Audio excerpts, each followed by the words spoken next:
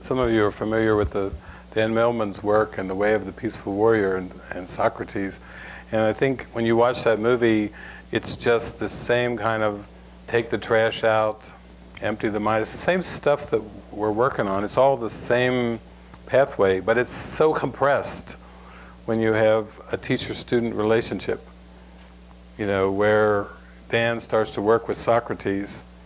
At first he thinks, crazy old man, and then he meets Joy, and who's also has an adoring relationship with Socrates, and he starts to fall in love with her. But it's so intense, and there's so much rebellion and so much resistance.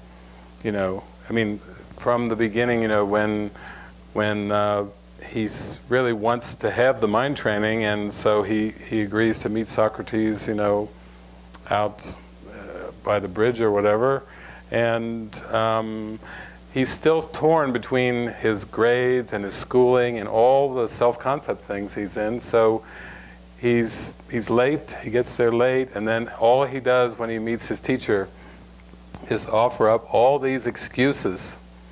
You know, I can't make it today, and da-da-da, the typical things like he would do with anyone. But with the teacher, he tries it, and the teacher just throws him right in the river.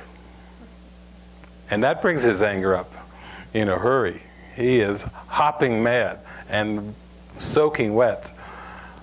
And those kind of things, when you're living in community or when you work with the teacher and when you give the teacher an open, direct invitation, help me, point things out to me, expose the ego, help me let go of this pride, and so on and so forth, you get an extremely accelerated journey. And that movie is a good example of that. You know, it's a speed up, working with Socrates.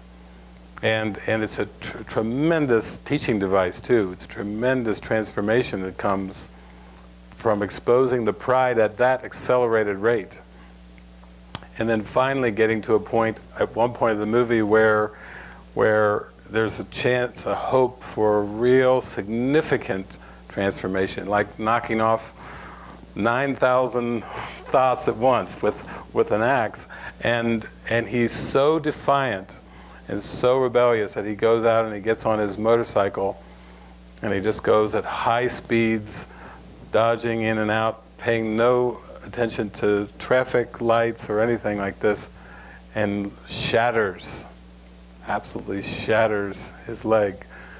So the choice is between going for a tremendous transformation of consciousness, or an ego guilt sabotage of shattering bones, just shattering part of your body, you know. And the mind, you can see him take that choice.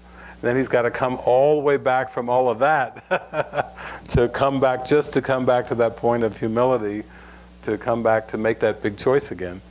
So that's important to keep in mind, you know, for those of you that are here as long-term volunteers and so forth. You're taking the road less traveled. You're taking the accelerated one, and that movie is just a reminder of the intensity. But you're doing it, there's a purpose behind it. There's a purpose there. The purpose is healing. The purpose is to have that transformation. And when you don't lose sight of that, then you don't jump out on that motorcycle in absolute rebellion, just trying to, you know, throw caution to the wind, but really rebelling against the teacher. Even when he finds himself in the hospital, you know, there's a visitation, but he's pushed that out of awareness too. The teacher is even there to visit him, you know, to join with him and say, you know, it's not a problem.